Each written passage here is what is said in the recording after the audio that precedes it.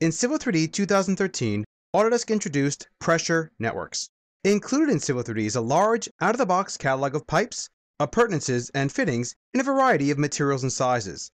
These intelligent 3D objects help enable you to create and document detailed pressure network models.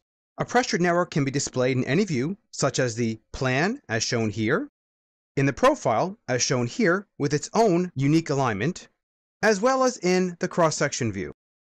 In Civil 3D, there are many settings and styles related to pressure networks, just like all other Civil 3D objects. If we go to the Settings tab, you will notice that there are many categories for the different pressure network settings. Under the Pressure Network collection, you'll notice, very similar to the Pipe Network collection, you have the Parts list. As you can see here, you can define multiple parts lists, which do come from a part catalog, that allow you to narrow down the different types of parts that you want in your parts list, as well as the different bends and angles that you can apply to those networks. You'll also notice that there is a pressure pipe category to define how the pressure pipes will display, as well as the labels or tables. There's additional fittings and appurtenances that will help you define how those objects should display within the Civil 3D environment. To define the location of the parts catalog, go to the Home tab, Create Design Panel, and in the More Tools option, you'll notice there's a tool for Set Pressure Network Catalog. In there, you can choose from the 3 available pressure network catalogs to create the parts list you need per your design. This concludes this video discussing an overview of pressure networks. To configure pressure networks, most of the configuration is done in the Settings tab. However, before we configure a pressure network, all the pipes and fittings and so on, let's go ahead and change the actual catalog used to define the network catalog. Go to the Create Design panel in the Home tab, More Tools option, and then click on Set Pressure Network Catalog. Let's say you want to use the mechanical catalog. Notice over here, if you have any predefined catalogs, or if you get a catalog from another vendor, you can actually browse to it with this button here. We'll click OK, and we're ready to go. In the Settings tab, the first thing you'd want to do is you want to define your pressure pipe styles, your fitting styles, and your appurtenance styles. Let's go ahead and look at a couple of these just to see what's going on. I'll double-click this double-line duct tile. The purpose of the pressure pipe style is to tell Civil 3D how it should display the object in the plan and the profile. You'll notice the options available, as well as in the Display tab, what layer you can tell the object to go on in the plan, model, profile, and section views. You also have additional label styles that you can use to tell Civil 3D how you want the objects to be labeled. There's additional table styles for creating tables. For the fitting, you also have fitting styles as well that basically tell AutoCAD, again, how to display it in the plan view, the section view, and what layers the object should go on. Of course, there are label styles defined specifically for the fittings, and table styles as well. For the appurtenances, it's the same thing as well. You define specific styles that tell Civil 3D exactly how you want to display in the plan section view. As you can see, you can define by a centerline, a block, or how it actually is defined in the catalog, how you want to display in the section view, and of course, what layer those objects should go on in the plan, model, profile, and section views. Once these all are set up, then you are ready to create a pressure network. The reason you set these up first is that the parts list for the pressure network will actually reference those styles, so it's best to set them up first. Let's go ahead and create a new one. We'll right-click on Parts List and say New, and we'll call this one Ductile Iron. We'll first navigate to the Pressure Pipes tab, and the way that this works within this dialog box is you simply right-click at the different collections. We'll right-click on New Parts List and select Add Material. Notice how we only have Ductile Iron, so we'll toggle that on and click OK. You can then expand this and then right-click on here and add different sizes for the pressure pipes. Let's go ahead and click on that. You can pick any of the different sizes that you want by simply picking them down here, or you can actually select Add All Sizes as a little tip here, click OK, and then as you expand this, you'll notice that you can actually remove whichever ones are not in your parts list by simply right-clicking and selecting Delete. Also notice that you can click once in here, and you can actually then rename it, and this will be the name that's used for the pressure pipe. And so on. Notice the style here that you can define for each of the different pipes.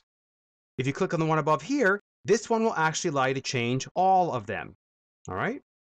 Notice the pay item functionality. This is a fantastic feature of AutoCAD Civil 3D. This allows you to actually define a pay item, and you can automate quantities after you place your pressure network. We'll go to the Fittings tab. Again, right-click on the node, click Add Type, and here are all the parts that you can add. You have cross pipes, elbows, caps, T's, couplings, a plug, and a reducer. We'll select all of them and click OK. As you expand this, you will notice that you can right-click and select Add Size. And again, you can add all sizes and remove them, or you can select individual sizes that you want to add in there. After that's done, you can then remove the sizes that you don't need. Again, simply right-click on the category, choose Add Size, and add the appropriate sizes as you need them. For the appurtenances, it's the same thing. Click Add Type, and if the Pressure Network catalog supports appurtenances, they will be listed here. In this case, it does not, so we'll go ahead and click OK. Once you're all done, click OK, and you will have your parts list created, ready to be used, creating pressure networks. One thing also to remember is the feature and command settings specific to pressure network objects. Again, right-click on each of the different categories. You can see the different pressure pipe network settings. As you can see, you can find default styles, as well as the default name format for pipes, and the profile label placement as well. Again, depending on which one you select or right-click on, you'll be able to edit that specific feature settings, as this is standard for all Civil 3D objects. Don't forget the command settings. So if you expand the pressure network and go to commands, you will see all the different command settings that you can define default settings within the commands. This concludes this video discussing configuring pressure networks. Civil 3D provides tools to creating pressure networks from existing AutoCAD objects. Let's go ahead and examine this functionality. I'm going to zoom into my drawing, and you'll notice we have this polyline with a width. It's on layer 0, and we're going to make this a pressure network object. This is an existing pressure network object that we want to basically bring in so we can tie in eventually to our proposed waterline. To create a pressure network from an object, go to the Create Design panel in the Home tab, Pipe Network dropdown, and select Create Pressure Network from Object.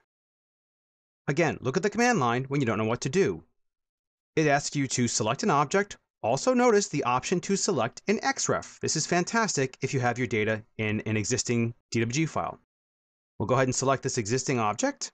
Notice how it shows you the direction that it wants to create the network in. You can reverse it by selecting Reverse. In this case, we're all set. Let's go ahead and click OK. You are then prompted for the name of the network, as well as all the default settings that you would normally expect to have to set up when you create a Civil 3D object. We want to use the network parts list. We want to select 10-inch 250 psi. Click on the layers to make sure and verify that these are the layers that you'd want your pipe network parts to go on, in the plan, in the profile, and the section view. You can change these afterwards if you want to, but it's always a good idea to do this right off the bat. Click OK. Define the surface that you want this to come off of. In this case, we have the finished ground, which is the combined road and existing ground surfaces.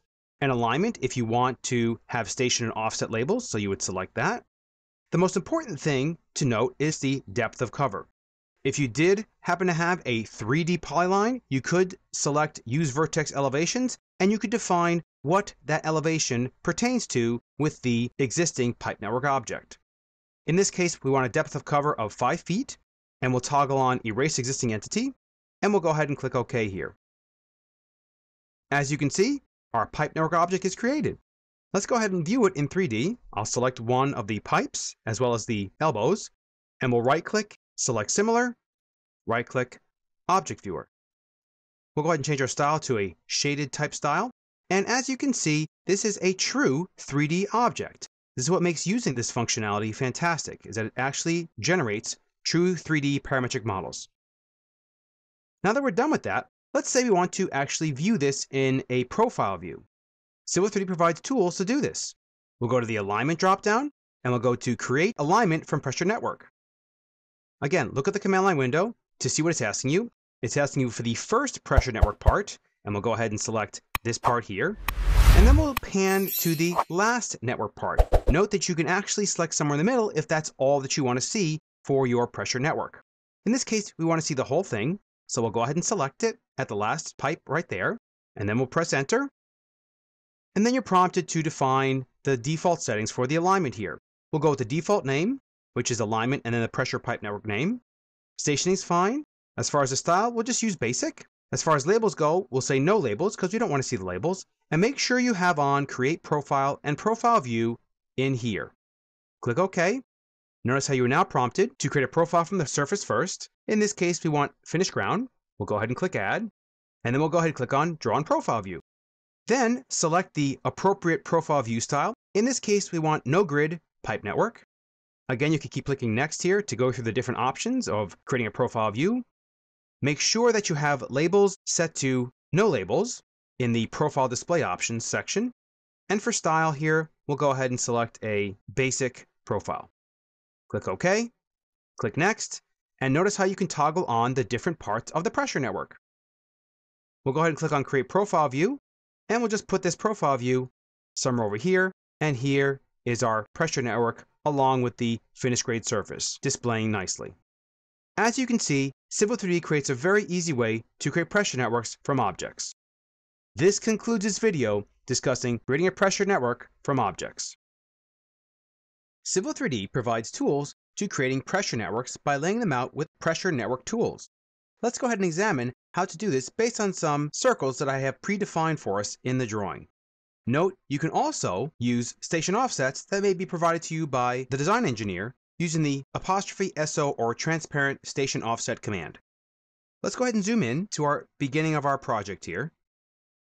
And we'll go ahead and freeze a few of the layers within the area that we will be locating the network to avoid any kind of confusion.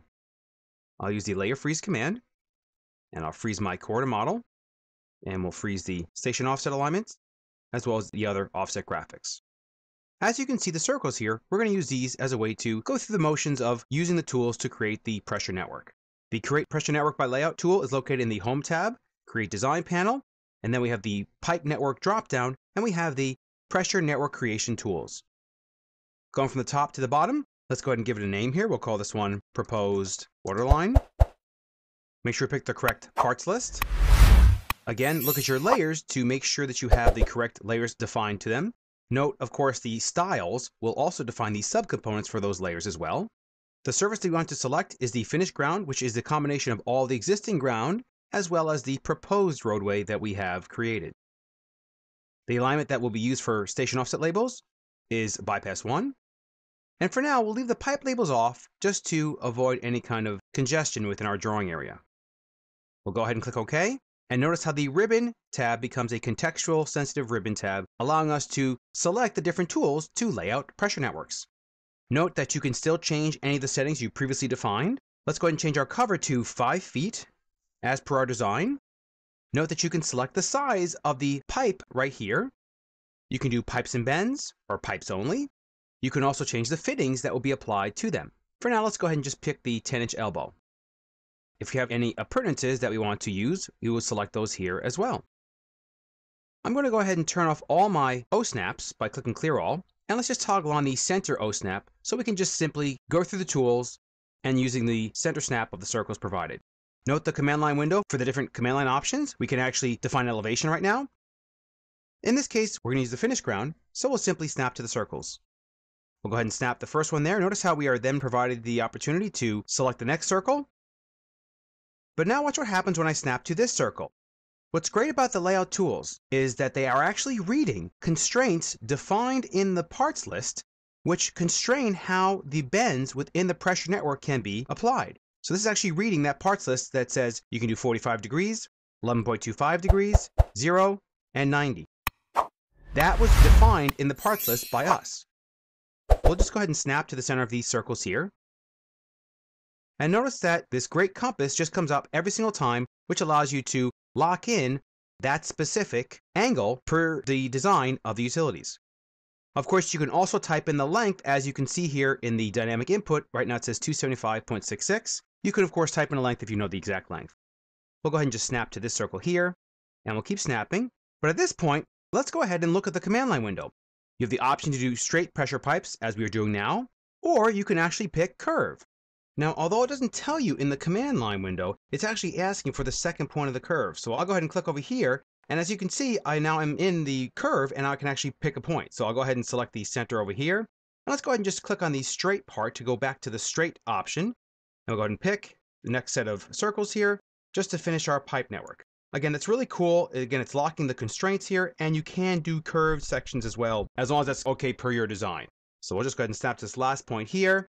And I'm just going to put a little leg out here that will eventually tie into existing pipeline here as we need to. Press escape, and there's the end of our command. Let's go look in the Prospector tab to see where these are actually located. In the Pressure Networks category, all those fittings and pressure pipes and so on are located actually in the collection of the proposed waterline pressure network. You can go ahead and select on here. You have the ability to view them individually, or you can also, of course, edit them here as well. But this is where they actually live in the Prospector tab of the Toolspace window. And of course, again, the great thing about all this functionality is it's all Civil 3D objects, all 3D models and so on. If we take this into the object viewer, of course, you can see the beauty of the working environment is that you actually are getting true 3D objects where you can actually eventually view them in cross-section or profile view and so on. This concludes this video discussing laying out a pressure network.